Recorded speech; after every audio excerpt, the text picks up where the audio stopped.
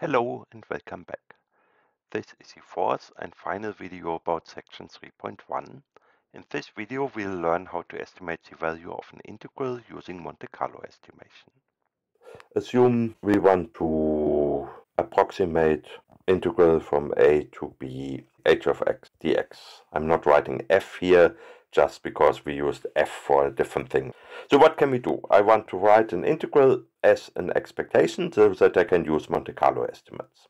And again, the solution is to come back to the beginning of these notes. If you take a look at the bottom of this page, here, you see that the expectation actually equals an integral. So we can make this happen if we manage to write things so that the h of x we want to integrate equals x times phi of x. So how do we do that?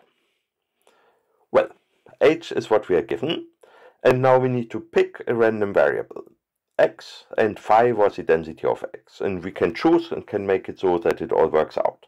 So there are different choices possible, but for this example here I want to just use x uniformly distributed on the interval from a to b. So choose x uniformly distributed on the interval from a to b. So for the uniform distribution I use this curly u. And for this x, now to apply this formula we need to find out what is phi. And the uniform distribution can take any value in this interval, but there is no points which happen more frequently. The density is constant over the interval, which means all values have the same chance of getting picked. So phi of x, the density of x, is constant inside the interval. So it is something inside the interval, and if x is not in the interval from a to b, x is not in the interval from a to b. And the value inside we can know, namely we know the density must integrate to 1. So if we integrate this constant from a to b, we must get 1. And it turns out 1 over b minus a is the value we need if x is in the interval ab. Let's just check. If we have x here, phi of x here, here is a, here is b, then I claim the value we should choose inside the interval is 1 over b minus a. And that checks out, namely if we integrate this function, then what we get is the area under the graph, and the area is a rectangle with width b minus a and height 1 over b minus a. So if I want the area, I take width times height, and b minus a times 1 over b minus a equals 1. So that is all good. Okay, so let's continue trying to line that up. I just switch back for a second. We want integral x times phi of x dx to be equal, we have a choice. We choose actually the second formula, this one. So we want integral f of x, phi of x dx to be equal integral h of x dx. And let's just write that. So we want expectation of f of x.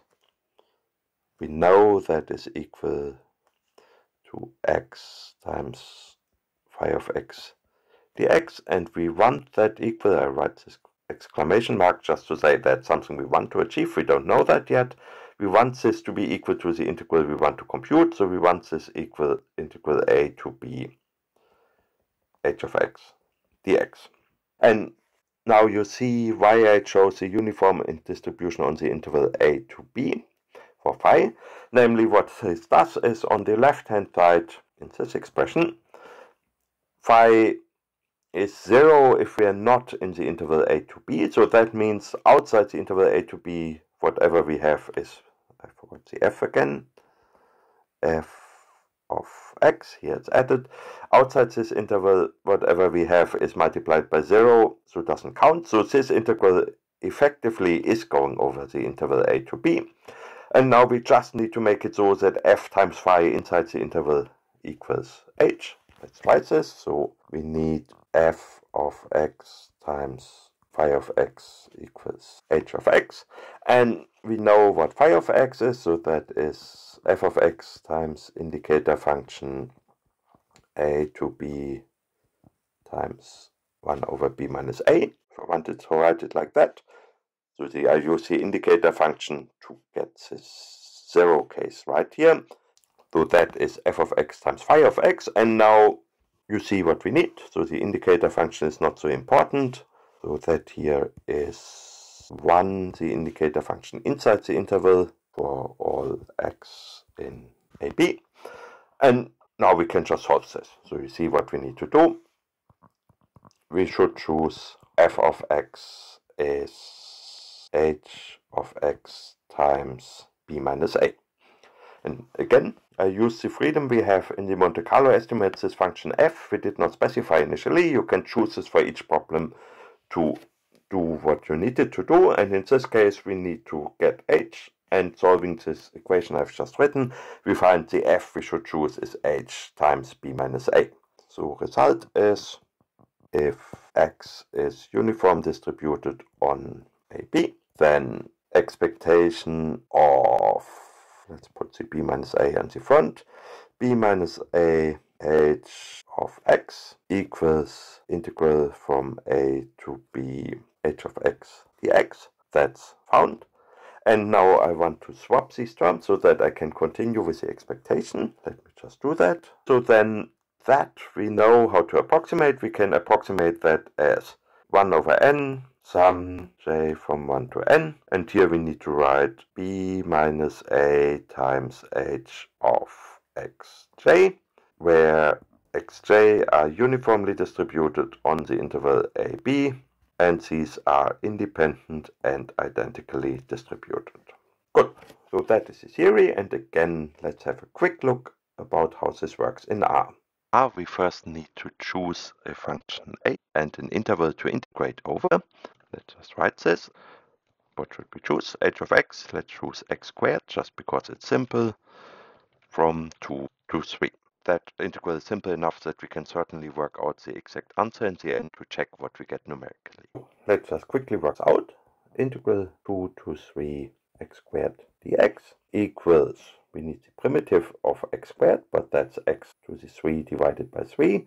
So we do 1/3 x to the 3 in the limit from x equals 2 to 3. And that is 1/3 3 to the 3, which is 9, minus 1/3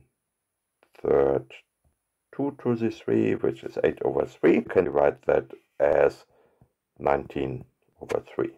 For now, let's pretend we don't know the exact answer. So first thing, we need to pick n and choose a million again to stand for a large value. Then we need to choose x, which needs to be uniformly distributed in the range of integration, so n values between 2 and 3. That is easy enough. Now we need to find the function f. Let's just work that out. Let's just check. F of x needs to be h of x times b minus a. So in this case, f of x equals x squared times 3 minus 2. And 3 minus 2 is 1, so f of x is just x squared. So f of x is x squared. Let's write it like this. And then the result will be just the average of f of x. Let's run that. So what we get is 6.336082. If I run it again, 6.33 something else, so it seems to be around 6.33. Now, what's the theoretical value? That is 19 over 3, which is 6.33333, so I would call that an excellent match, and we see this method also. This concludes our discussion of section 3.1. So what you should do now is to take the book and carefully read section 3.1 again. There are some more examples and some more details in the book which I have not discussed here, but with what we have just discussed, that should be all very easy to understand.